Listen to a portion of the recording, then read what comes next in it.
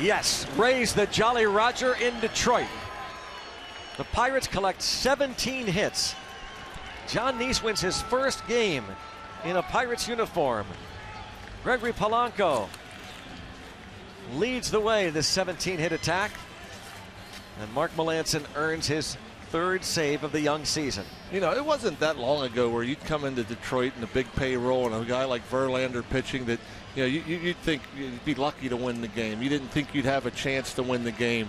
The team struggled on the road. Nowadays, you expect to win the game. And the Pirates came in and they expected to win this game. And it started early, and it was often through the first 5 innings. Just base runners, clutch hitting, gappers, doubles.